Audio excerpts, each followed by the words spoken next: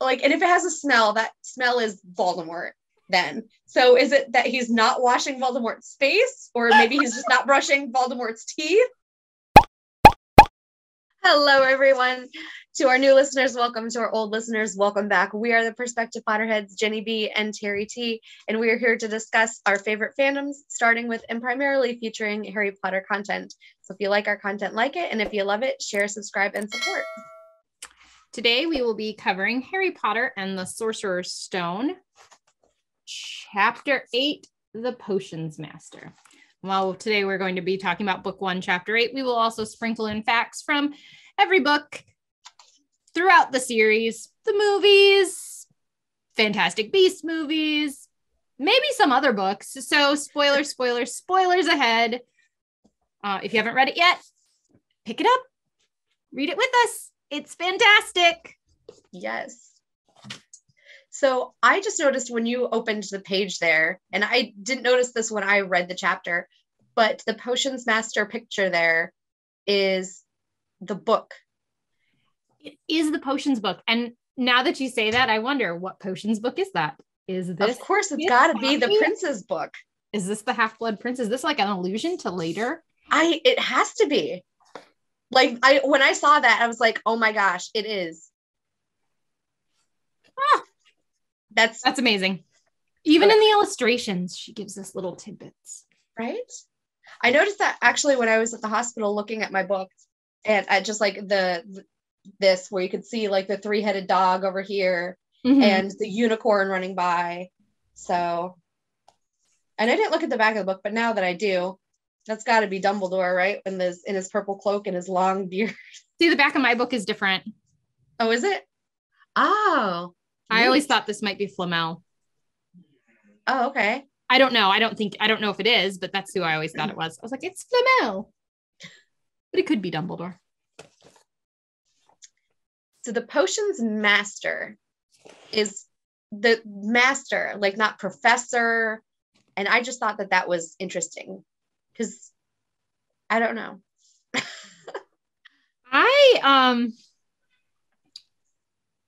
I was, this chapter was interesting. I realized that, like, even though the title is the Potions Master, Potions is only like 2 pages of it. Like, it's right. Not a lot. It's a lot of, this chapter is a lot of like, this is Hogwarts, welcome. I guess we could just kind of jump into it because there's just so much stuff. Like, first thing, whispers. Follow Harry the minute he walks out of that dormitory. Yeah. Next to the tall kid with the red hair. Did you see it? Did you see his face? Did you see his scar? Like, and I can't imagine what it would be like to have all that attention on you. So I don't think I'm usually like the one who hangs out with the friends who get noticed, and people always refer to me as, oh, one of the cats just got in. People always refer to me as so-and-so's friend, or like, oh yeah, that girl. Like, nobody ever knows me for, oh, that's that Oh, usually. It's Link. I thought it was Zelda. No, it's Link. Zelda's too shy to be around anybody else. So she stays in the bedroom most of the time, and I am in the other bedroom. Oh, Link, what are we going to do with you?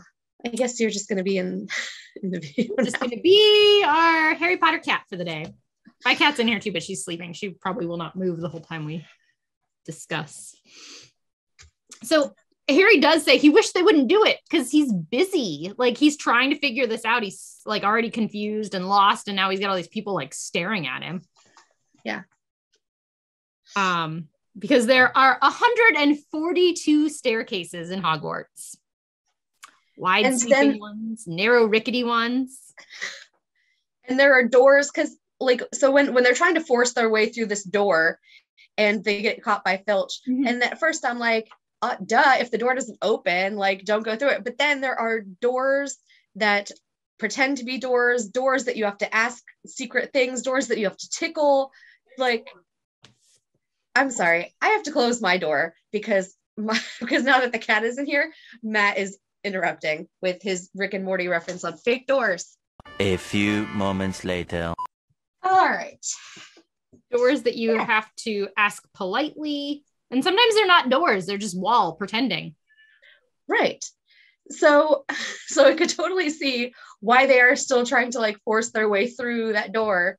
But that just seems so confusing. Like, how do you know which doors are those doors that you are fake doors? Because it could have just been a fake door. You and just they could have be... to learn. It's a learning curve. I do think it's interesting. And you know how Rowling throws these things in that aren't relevant and don't come up again for several books. But I found one in this chapter with a vanishing step halfway up that you have to remember to jump. Yes. That vanishing step doesn't get mentioned again until the fourth. Yeah. And I think, and arguably there is a little bit of plot twisting in that if Harry hadn't fallen in the vanishing step, he probably would have unveiled that Moody was an imposter. Right. So, and it's weird because he is there for 4 years and it's like he's just so preoccupied he misses that step. Come on. It's a plot device. We all know it. But it was interesting. It's just one of those things that, it's just randomly mentioned, but it does come up later. Right. So what I actually thought you were going to say was one of those things where she just writes things in that you don't think are going to be noticeable, like mean something until later. I thought it was going to be that they were rescued by Professor Quirrell. I did note that. They're rescued by Professor Quirrell, and I'm like, what's Quirrell doing there? See, that's the thing is like and Snape is the biggest red herring throughout the books. But it's like we've got these clues, and I think this is the first one we get about Quirrell being on that floor. Like, why is Quirrell there? And you wouldn't even think anything of it. Like, Quirrell was just passing by. And this doesn't say his first name, I don't think, here, but all of the teachers, well, not all of them, but a lot of them have alliteration in their names. And I don't even know how to pronounce Quirrell's first name, but I know it starts with the Q. But we got Severus Snape, Minerva McGonagall, Peeves the Poltergeist, Nearly Headless Nick. Like there's a bunch of alliteration. The Parvati Patil, like it goes on and on. What is Quirrell's first name? It starts with a Q, but I can never remember what it is. That's one I don't know. So we do get a lot of characters. We get to, Nearly Headless Nick pops up again. Peeves. How rotten is Peeves? Like he exists surely to cause chaos and mischief. Like throwing chalk at them, pulling rugs out from under your feet. Like in later ones, he was gonna drop a stone bust on somebody's head. Yeah. Smashes the vanishing cabinet. Like he's just mischievous. And then there's the opposite. There's Filch, who's wandering around, who I think they say is just as bad as Peeves, if not worse. I think they say he's worse. I think I was gonna say, I thought they said he's worse. If you can imagine it. Like, it's like he's worse if you can imagine it. Yeah, even worse than Peeves, if that was possible, was the caretaker, Argus Filch. And then his cat, Mrs. Norris, which she has the same color eyes as Filch, which is kind of weird to begin with. Now, okay, there's the theory that she is a maledictus. I don't know if you've heard that theory. No. Because she seems to be very human-like. She has more senses than a normal cat. And so does Crookshanks, and we know Crookshanks is part Kniezel. So, maybe she's also part Kniezel, but I think that somewhere it says that she's all cat, somewhere that she's not Kniezel. So maybe she is all cat, but only after being a human for some time, like Nagini is a snake, but after being human for, and if she has the same color eyes as Filch, maybe she was a sister, his mother. I don't know. He really does love her, though. He is incredibly attached to his cat. I think it's interesting because, nobody likes her. She's, nobody likes her. They want to kick her, and I feel bad for her. I do, too, because I am that person who would be like, here, kitty, kitty, even to the meanest cat. They have that meme about, if I ever get mauled by mauled to death by like a panther or something like that, just know my last words were here, kitty, kitty. That would be me, because like cats are so beautiful, even the big ones. And it's like you go to the zoo and it's like, I want to pet the cats, even if they would probably bite me. I think the coolest thing is we went to the zoo the one time and we got to hear the cheetahs meow, and they meow like they have little meows. Like you would expect this big. No, they have this little meow, and it was the cutest thing ever. And I was like, oh my gosh, I just want to take it home. It would eat me, but I want to take it home. Right.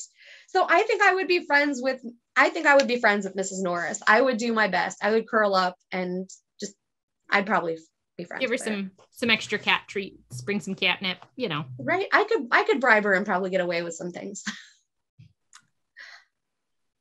So they really do like one other thing that, again, we don't know yet, but we will, is important later on, is that when they're talking about Filch knows the secret passages ways better than anyone, except the Weasley twins. Weasley twins, yeah. Which becomes a thing in the third book. Mm-hmm. Very much so. And then and then it's throughout once Harry gets that map, because then he's going everywhere. Mm-hmm. I like that we kind of get like a glimpse of like their different classes. They are studying astronomy. They're studying herbology, history of magic. So we meet Professor Sprout, Professor Binns. They do not talk about Professor Sinistra, even though we know later that is the astrology teacher. Mm-hmm. Which I thought was weird that they have class at midnight. Yeah. That on a Wednesday, like that's just obviously they can't have Thursday morning classes because nobody's going to be getting any sleep. And it's every Wednesday at midnight. And not that the stars don't move, because they do, mm-hmm. But I would think there would have to be certain days that might be better for astrology than others. I never what if it's cloudy? But I always considered it with their OWL. Like, how did they know that night was going to be clear for them to fill out those star charts? Right. Every time there's like some sort of major thing, like the shooting stars and all that stuff, I go out and it's cloudy every single time. No. That just could be where we live. Maybe it's clear over Scotland, but I have no idea. They said the one night we could see the aurora and it was like a storm, and I was so mad. Mm-hmm. I wanted to see that. I know. That is something I would love to see, is the Northern Lights. Like, I think that'd be just so beautiful. I know. And then Flitwick, who teaches has to stand on his books, and he falls over when he reads Harry's name. There's got to be something better than standing on books. I know, right? Right? Like, couldn't he build himself something? Yeah. Couldn't he magic something together? Like, just books. And then the defense against the dark arts is a bit of a joke. Yes. Which I was wondering if it's only a joke because Voldemort doesn't want Harry to learn how to defend himself, which would be in contrast to the fourth book, when we have a Death Eater teaching and he wants him to know how to defend himself. So I'm not quite sure what is going on there. I think it's more of Quirrell's cover. Like, he's nervous and he's got to like hide.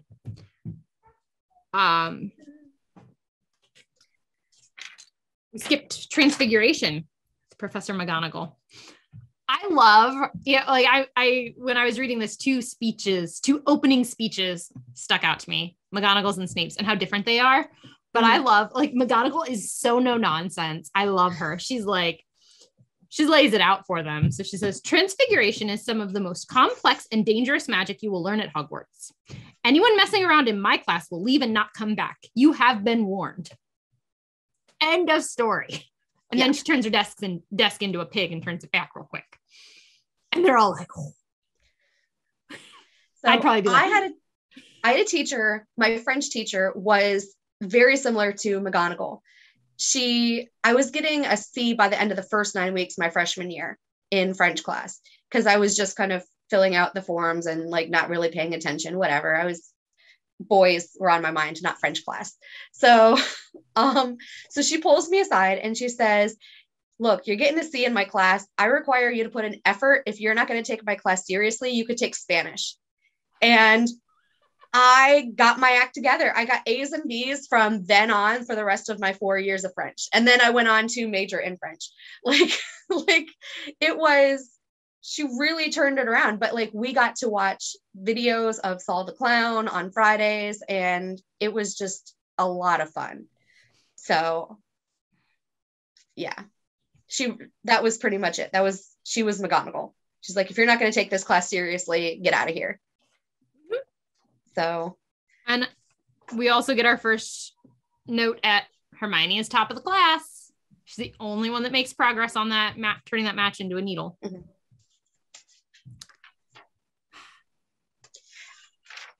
So Quirrell's turban. Yes. Is the next note I have. Mine too. That he says he gets it from a prince for getting rid of a zombie. And that it smells like garlic. They said no, his classroom smells like garlic. The turban has a funny smell. Funny smell, yeah, a funny and smell the around the twins turban. Hypothesized that he stuffed it with garlic, but he's got a face protruding out of his head, so I'm sure that doesn't. So then it kind of gets me wondering, how does he just like, and if it has a smell, that smell is Voldemort. Then, so is it that he's not washing Voldemort's face, or maybe he's just not brushing Voldemort's teeth?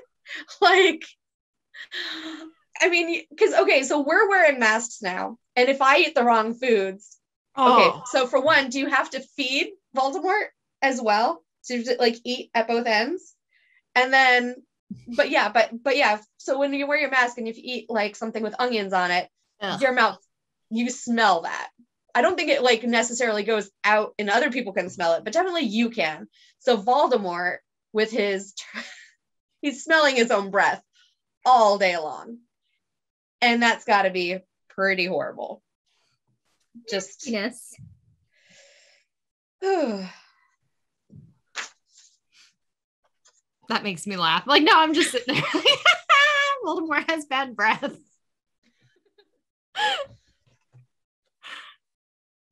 So, moving on. Yes. It is Friday in the book.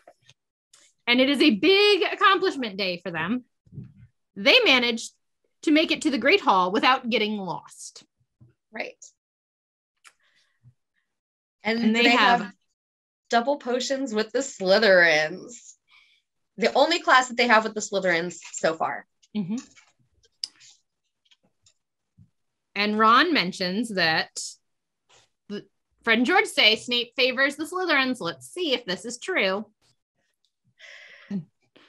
I wish McGonagall favored us.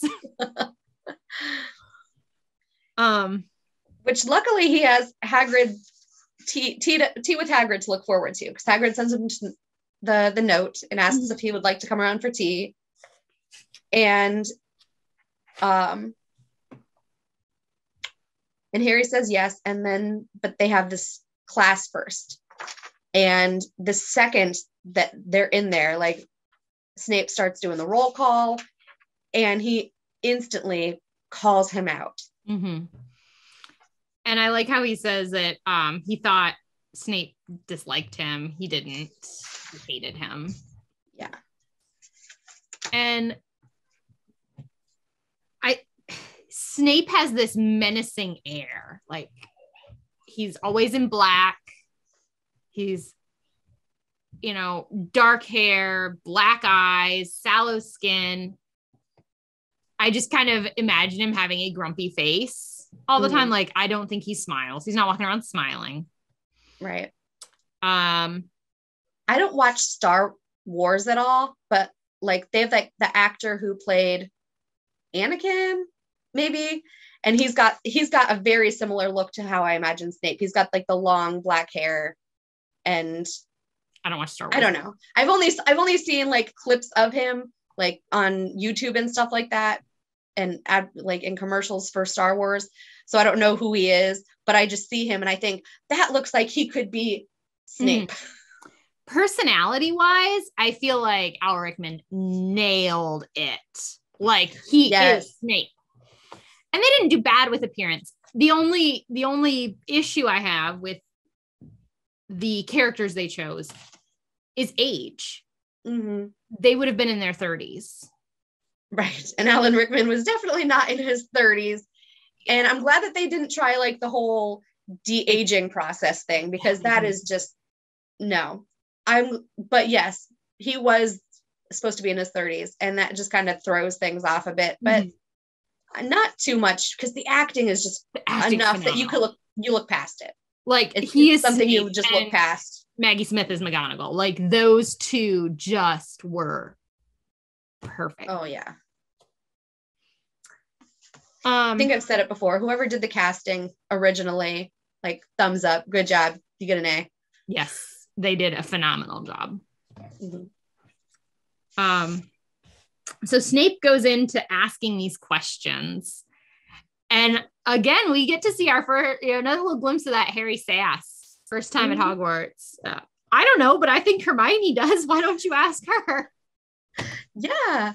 Well, Snape has it coming though. Because like he's ignoring Hermione, ignoring him, and he's trying to call Harry out, and he's in a power struggle with an 11-year-old. Come on. Like Snape, what did he think was going to happen? Snape is an incredibly complex character. There is trauma in his past, all sorts of things, but he's a jerk.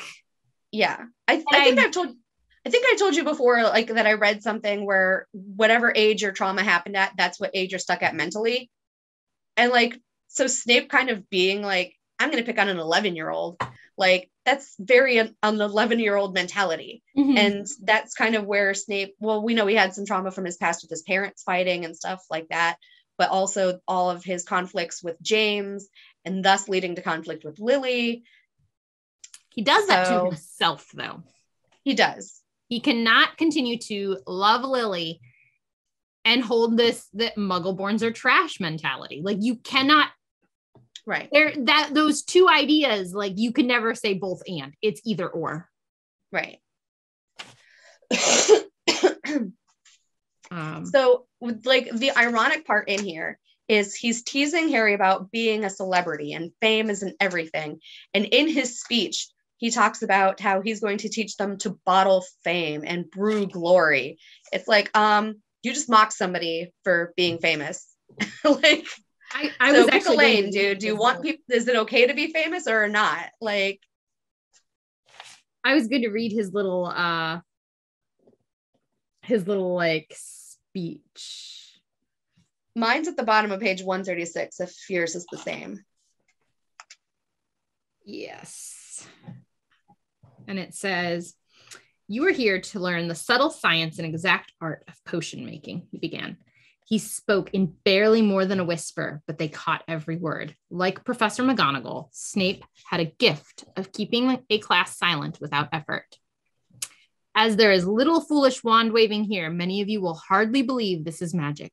I don't expect you to really understand the beauty of a softly simmering cauldron with its shimmering fumes, the delicate power of liquids that creep through human veins, bewitching the mind and snaring the senses. I can teach you how to bottle fame, brew glory, even stopper death. If you aren't as big a bunch of dunderheads as I usually have to teach. Like, why you gotta add that? Like, it was so beautiful. Like, it was beautiful. That is a beautiful speech. And it's so weird that everyone's like, everybody knows he's after the defense of dark arts job, but clearly he still enjoys potions to talk about them with such passion. Like that was so poetic until calling them a bunch of dunderheads. Right? Like, just leave it at that. Like, I love that Hermione is like on the edge of her seat because she wants to prove she's not a dunderhead. Yes. And it's interesting, speaking of that, like Hermione does very, very well in potions when the instructions are on the blackboard. They never pull from the potions book until book 6. Yes. And I think it's because he doesn't want them to read what's in the book, because he knows it's better if you do this instead of that, which goes against the book, so he just writes it all on the board. What's interesting though, is I think that Harry doesn't put an effort in. Like, I feel like if you have a teacher that clearly doesn't like you, you can do a couple different things. You can either say, I'm going to work really hard and try to make them like me. Or not, that's Hermione. Like, Snape hates all the Gryffindors. I'm going to work really hard because I'm going to make this work. Very few kids are going to have that persistent attitude. Most of them are going to be like, and I'm just bad at this subject. Right. Just bad at this subject. Math. That's the thing is, like, these kids aren't necessarily bad at the subject. They just don't have the right teacher. And when Neville and Seamus are working on the thing, and you could see, like, you can't just throw things up on a board and say, follow the directions. Like, you have to be clear about your expectations and say, it's very important that you take your cauldron off of the flames before you add the porcupine quills, or it might explode, as what happens with Seamus and Neville. Like, I don't blame them for doing that. They're first years making their very first potion, and he's just like, you stupid boy. Yeah. Poor Neville. I know. It's not Neville's fault. He's got a bad teacher. And you also, that, like, they're 11. It's really easy to forget that, but they're 11. You just gave them, like, a fire and things that could possibly explode. And potion making, I always, like, initially I was like, making potions is kind of like cooking. But cooking, there's, like, unless you're doing a very delicate recipe, but most times, like, if you're, like, a little off or you mix the ingredients in the wrong order, you may not get the best result, but you're not, like, sometimes most of the time it's okay, unless you're making, like, meringue. Then I always thought of it more like chemistry. Yes. And this is why I love cooking, and I'm not a fantastic chemist. I did good in chemistry. I like chemistry. I thought I wanted to major in chemistry. I don't know. There's too much math.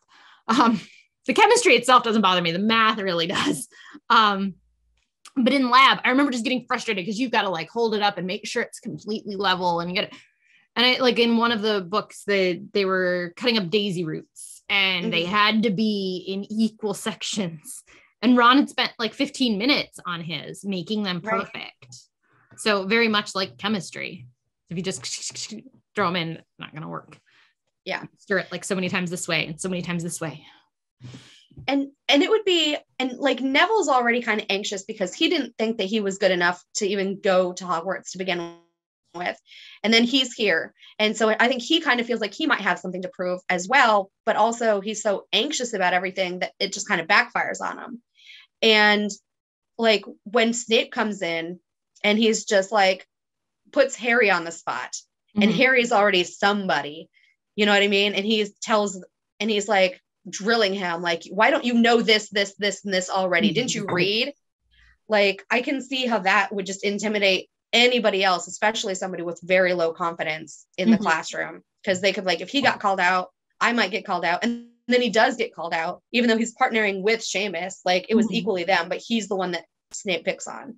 And I love that, like, it's okay. So it's Neville obviously melts the cauldron, which will not be the first time he melts a cauldron. Well, or no, it won't be the last. Sorry. He will do this repeatedly. He goes to pieces in potions quite regularly. Yeah. As we know. But Seamus is his partner. And Snape immediately turns to Harry and Ron and says, why didn't you stop him? And yeah. Why don't you ask his partner? Like, you know, you're still taking a point from Gryffindor either way, but come on. And I like how, like, Harry really takes it to heart. Like, Snape took points. I lost points for Gryffindor. Then Ron's like, hey, he does it to Fred and George all the time. Don't worry about it. Yeah.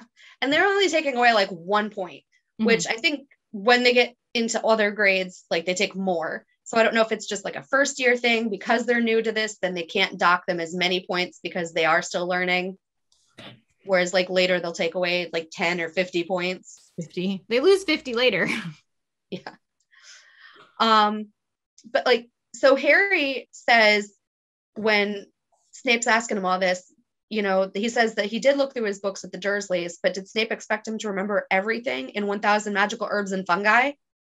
Now, I assumed that 1,000 magical herbs and fungi was for herbology, not potions. I assumed that the book Magical Drafts of Potions was for potions. And maybe like, because when we talked about this, when he got his set list, like they kind of overlap, but at the same time, I still would expect those things to be in a different book, not this book. I don't know. I think it would be beneficial for both because like what I envision 1,000 magical herbs and fungi to look like is like an herbalism book. Like this is the plant. Mm-hmm. And this is the uses of the plant. So this is what you use the leaves for. You know, this is what you can do a tincture of. This is what you can do with the root. This is the possible, like, it's good for like, okay, we've got ginger root and it's anti-inflammatory. It's good for stomach maladies. It's delicious. It's pretty much like kind of like the Fantastic Beasts and Where to Find Them. It's just like labeled like alphabetically, but instead of beasts, it's herbs. And so it would have reference, like obviously, and I could also see it like saying like, this is how you care for them. Yeah. Like a mandrake.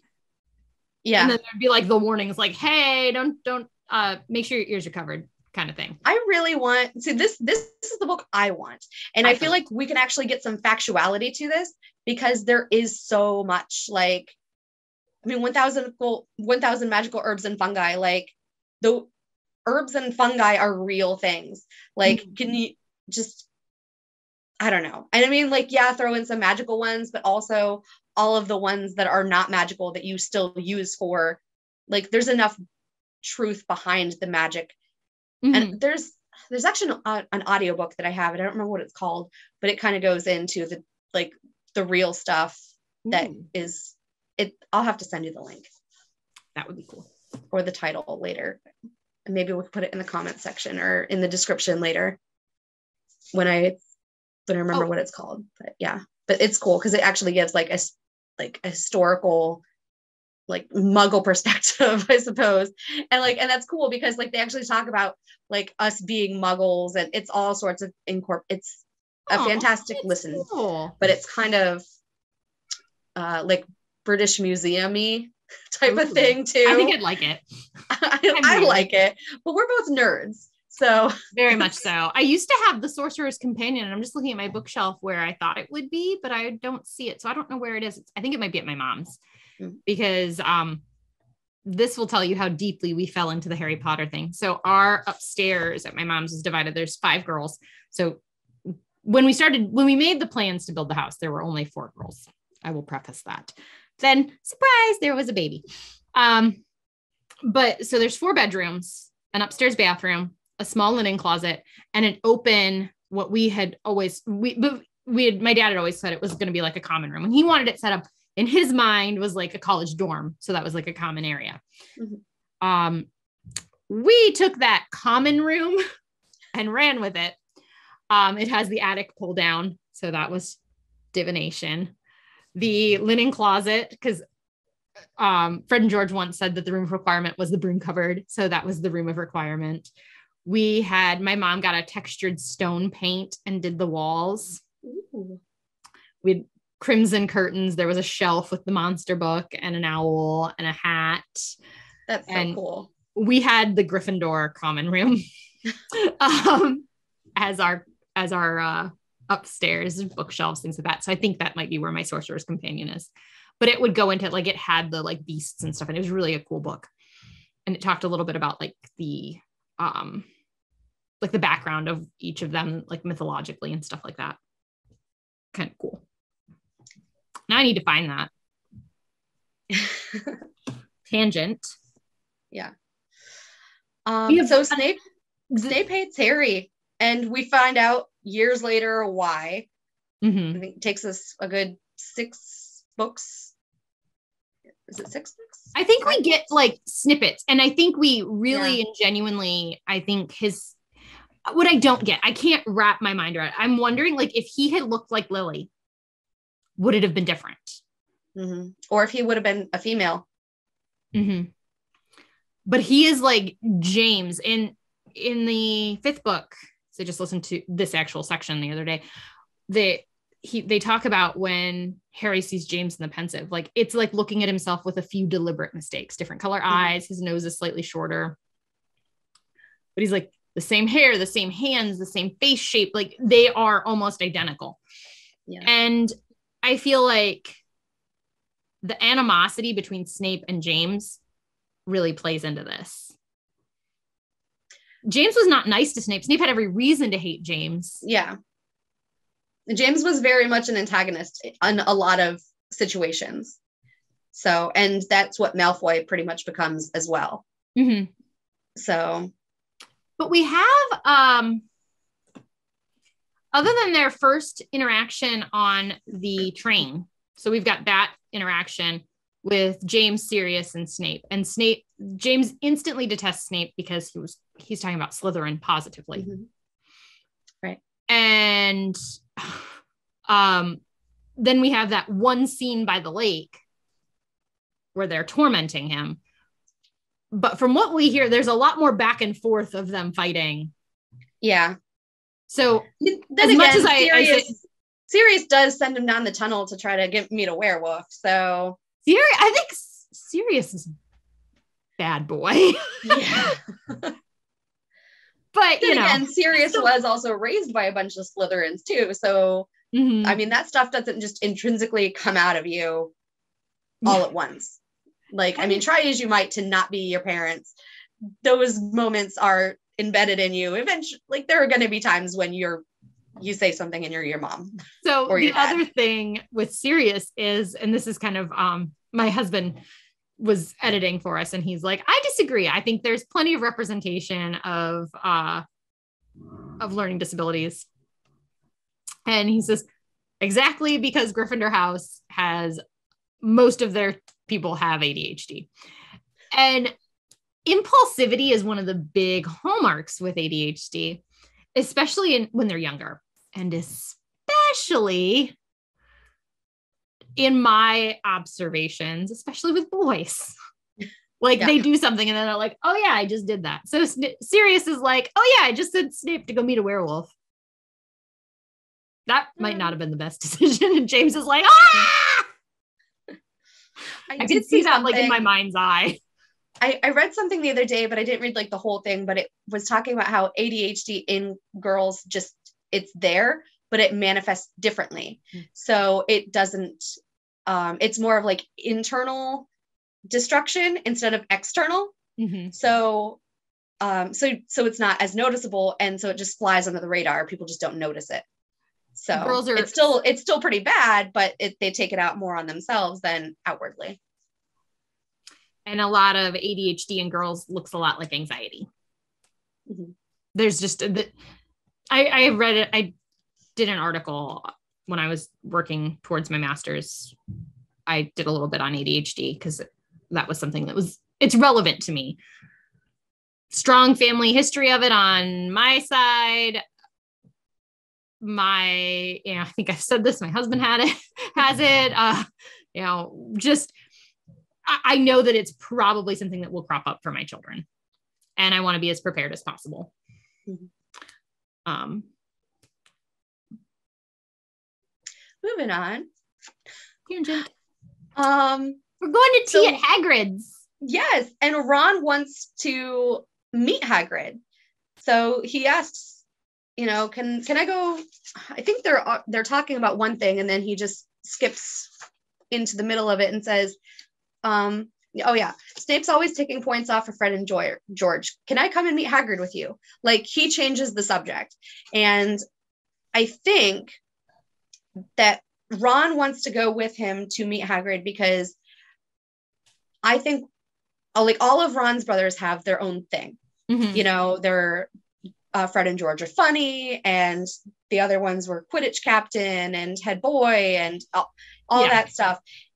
Ron is hanging out with the cool kid, the coolest kid, the boy who lived. Like that is his thing, is that he is popular by proxy and he does not want to lose that because it's just his thing. So whatever Harry does, he needs to establish that connection and keep it. So this thing with Hagrid, it's like, okay, I'm gonna come with you because we're still only a week in, and yeah, like I don't want you to make friends without me. Like you need to be my friend.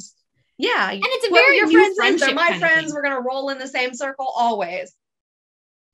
So I think that's why Ron asks, and I don't want to be like he's super selfish, but like, or that he's doing it manipulatively or anything like that, you know. But you know, he just is. I think he is.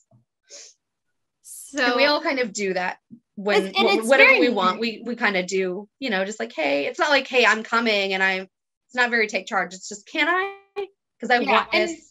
I think it's kind of like they need to cultivate a common interest in things, you know. Oh, my friend, and I have a child that is around this age, so it's really interesting. Like my friends are into this, so now I might be into this, right? I'm very much still like that. Like, oh, you're into that? What is that? And like exploring it more, and it's like, is that something that I'm into? Maybe, maybe not, and got to try it to know if you're into it or not. So, and so they go off to Hagrid's. I love Hagrid's. I love Hagrid's. It's probably like if I had to pick some of my favorite spots in the castle, Hagrid's hut. And, you know, if I ever won the lottery, I want a self-sustaining farm with a tiny house. And my family says, well, we'll come visit you sometime because we're going to have a real house over here. I love that like rustic kind of feel. You know, he's got the pheasants and the patchwork quilt. It's very homey. It's very like Little House on the Prairie, cabiny feel. And I like that. That's very me. That's very not me. I'm like, he's got one room. It seems crowded. It seems cramped. Where is his toilet? Like, I did wonder that. But yeah, I'm just like, chickens inside the house hanging. No, that's not for me. That's not for me. I love it's especially with this big slobbery dog, like the drool would be everywhere. Couldn't do it. It'd be too much just with the dog alone. Like, oh, I love Fang. I would love to have a Mastiff. My sister had one, and they are just big babies. They're lovey things. My friend had a Saint Bernard, and it was a very loving dog, but I was covered in drool all the time. I couldn't do it. It's so gross. I got a baby that does that. Like, and it's not even nearly as much as a Saint Bernard when she's teething. So, and she'll grow out of that. Saint Bernards don't. They're always, and like the bigger they get, the more they drool. Ugh. No thanks. I'm a cat person anyway. Y'all saw the cat. So give me Mrs. Norris over Fang any day. I'm sorry. And Hagrid is a bad cook. Yes, Hagrid is a bad cook. We established this multiple times throughout the series. Hagrid is a bad cook.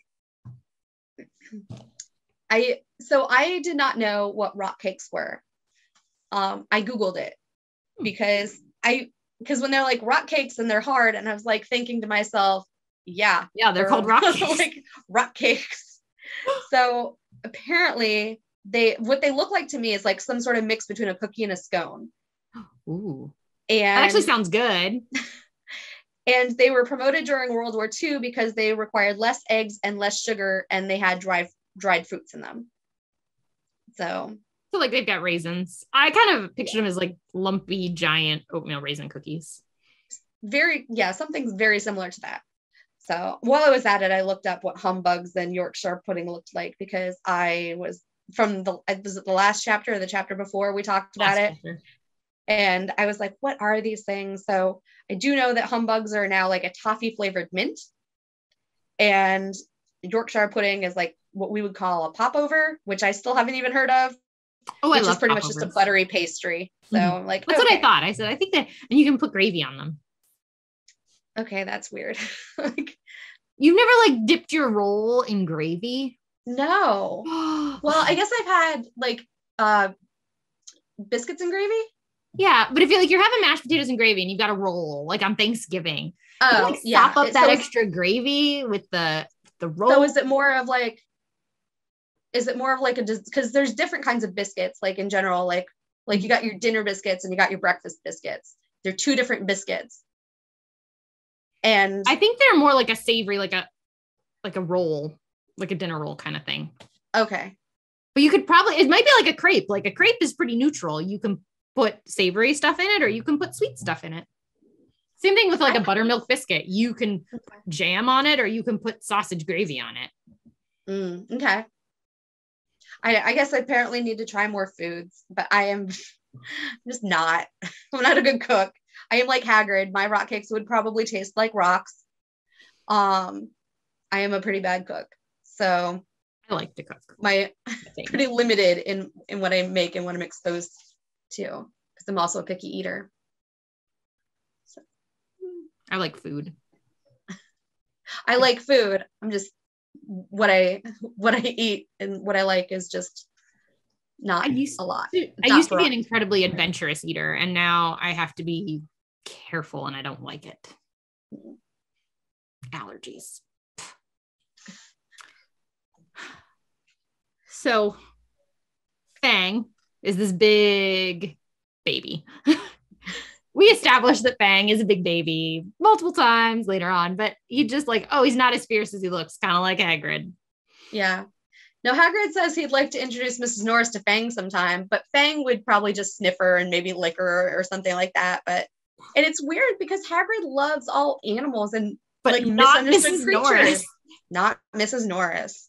No sympathy for her. Well, because Filch is, he says, I think Filch puts her up to it. Filch has said, don't like him, follow him around. He might cause trouble, even though Hagrid does not cause trouble. What if she just knows that he's very good with animals and wants to be around him? And then and poor Mrs. Norris is like, I can't even make friends with the guy who loves all animals. Poor Mrs. Norris. See, always take the side of the cat. And I love how Ron is another Weasley. Yeah. That's got to make him feel good. Oh, another Weasley. I love Hagrid's exaggeration here. I spent half my life chasing your brothers away from that forest. You spent the past 2 years. Probably seems like a long time because he probably is doing that a lot. I'm sure. Fred and George are such troublemakers. I love it. They are. And then he gets on to talking about Charlie and working with animals and doing. But Charlie is the distraction. Talking about Charlie is the distraction because Harry says, I don't think Snape likes me. And Hagrid says, that's rubbish and changes the subject. Quick. So they're talking about Charlie and Harry's reading the newspaper clipping that's on the table. Yes. And this is our second big clue. I know. I just love that these clues are coming out about who it could be and all that stuff. And it's like, but we don't know it yet. What's interesting is in our minds, if we were like, hey, who else was in Diagon Alley on July 31st? It was not Snape. Right. We saw Quirrell, who had to have left the Leaky Cauldron after Hagrid and Harry, which is why they got there first. Yep. So now I started thinking, because I know this opens up so many questions for Harry, and it opened up some questions for me too. Like, how long was the stone in that vault? So what was that window of opportunity that it could have gotten stolen? And how did Quirrell even know about it being there and being in that specific vault to know which one to rob to begin with? And we know that they had to have had an idea that it was under threat, or Dumbledore wouldn't have told Flamel, hey, you need to get it out of there. Right. So does Dumbledore still have this network of spies? Does, how much does Dumbledore know? Or is it just kind of those, this might happen, we should do this? Is it all just intuition and inkling and maybes? Because there's got to be something that Dumbledore knows about Voldemort being active to want to know to move that stone. And we know later that he tells Snape to keep an eye on Quirrell. Which makes no sense. If you are suspecting Quirrell, why aren't you doing something about it? Like something more serious about it. Like, yeah. I mean, Harry has class with that guy. It almost kills him. Like, come on. Like, there's a risk. Like, yes, let children take risks, but that's a pretty big one to be like, yeah, go take your chances. Right.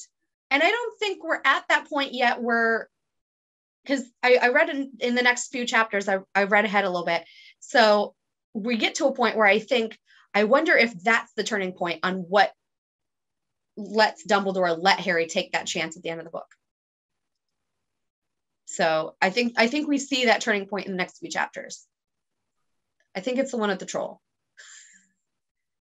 Because Harry's already kind of, I think at that point, Harry's proving that he wants to be the one to go and save people. Yeah. And I think after that, then Dumbledore's like, I think that's, in my mind, that shows Dumbledore that he is ready to want to be able to take that risk for himself to kind of vindicate. We can arguably like, we'll talk about it when we get to the chapter with the troll. Yeah. But how does Dumbledore miss that as a, like, we don't know until later that Quirrell's good with trolls, but like, how do you miss that? Like, yeah, let in a troll. How long has he kept up this like poor stuttering Quirrell thing? Like, did he get hired before he went abroad? Because I think you mentioned this before. Like, did he work at Hogwarts, but then take the year off and then come back? And then when he came back, he was this poor stuttering Professor Quirrell act because he saw Voldemort. And how good of an Occlumens is he? Because Dumbledore and Snape are both very skilled at legilimency. Right. And he just fools them both. Yeah. I don't know. Well, but then again, Draco is good enough in the 6th book that he can block out Snape. Mm-hmm. So somebody who's teaching defense against the dark arts should be able to. It also baffles me that Harry is not good at occlumency. But again, I think it has to do with teacher. Yeah, I probably. Think he wants to work with Snape. Yeah, I think that if like Lupin were to try to teach him occlumency, I think he could get it. Yeah. Harry's actually a lot smarter than I think like we give him credit for. Yeah. But and so then all of these questions come out and we are left on a cliffhanger chapter again. So I don't know if you want to read those last questions. Yeah, I'll read those questions because I jotted them down in my notes and I put like a star next to them. I'm like, oh my gosh, the questions. Right. So I'll just read this. I'll read the last like little chunk. As Harry and Ron walked back to the castle for dinner, their pockets weighed down with rock cakes they'd been too polite to refuse. Harry thought that none of the lessons he'd had so far had given him as much to think about as tea with Hagrid. Had Hagrid collected that package just in time? Where was it now? And did Hagrid know something about Snape that he didn't want to tell Harry? Yes. Hogwarts. Yes. Right. But when you're reading it for the first time, you're just like, yeah, what about all those things? And I love that it really, again, it's beautifully written because it does automatically, we link Snape to that thing with the Gringotts because those questions are linked, but not necessarily, they were actually referring to two different things.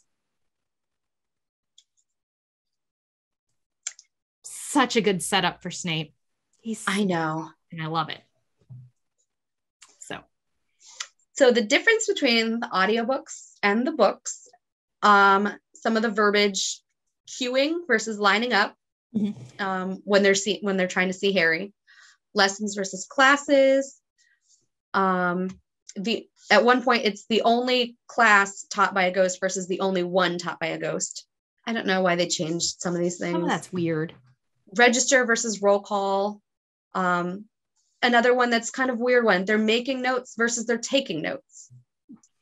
So I guess, because we always take notes, but I guess in British they make notes, which is interesting. We get post versus mail again. In the audiobook, it says, "Dear Harry," before it said in a very untidy scrawl. So like in the book, when Hagrid writes his letter, there's like, and I wonder if that's an audiobook difference or if that's a reading difference. Like, I don't know if we had like the British print, if I would say that. Yeah. Because like we can read the note. Right. So I don't know if that's because that's the thing is, I assume that Stephen Fry is reading the UK version, like, because he does read the Philosopher's Stone, not the Sorcerer's Stone.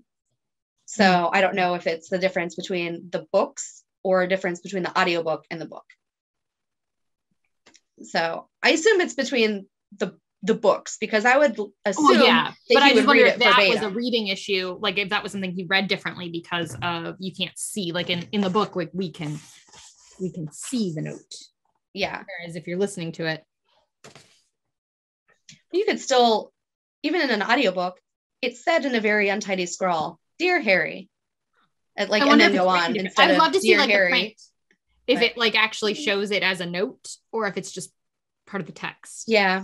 I don't see. That's what I don't know. I like that it has the and mine's unfortunately split on a separate page here. I don't know if you can see it, but like it's got the note, like the notes in a different font and everything like that. So in the book, it adds a sentence about the rock cakes. Probably because we don't know what the rock cakes are. So it says the rock cakes were shapeless lumps with raisins that almost broke their teeth. And but in the audiobook, Philosopher's Stone, they don't have that. Yeah. Again, they left that out. I'm assuming that's probably just because it's another British food. Maybe that's why I didn't bother to like, because it never occurred to me like, hey, maybe I should look up what rock cakes actually are, because to me they're a shapeless lump with raisins in them. Yeah, because it gives you that description, but I'm like, I've never heard of a rock cake before or outside of these books. So it's like, whenever I don't know what that is, it's like, even if you describe it to me, it's like, I'm more visual. Like, I want to see what that is. So like a Knickerbocker Glory, I know that's an ice cream, but it sounds glory. Like, you know what I mean? I want to see it. I'm auditory. I'm primarily auditory and then secondary visual. So like for me, like that is enough. Like what I think it is. But it was a relatively short chapter, so there weren't too many differences between them. I did notice that it was a shorter chapter. Like we've had some really long chapters, and I was like, I was reading this one, and I'm like, and I'm done. Right. The next one's a bit longer. Yeah, I think the next one's like almost like 20 some pages. Then we have a shortish one. Yeah. I'm looking at the titles going, oh, I can't wait to talk about that. Oh, I can't wait to talk about that. I know. I read the next two, and I don't have as many notes on those, but I think there's still going to be enough to talk about. We always seem to be able to drag out more than what our notes actually have in here. Right. So I think that covers this chapter. Yeah, that's our perspective. So let us know yours in the comments below. Before we go, we would like to thank our editor, Alan, our families, our listeners, and remember to like, share, subscribe, and support. Until next time, stay safe, keep faith. Good night.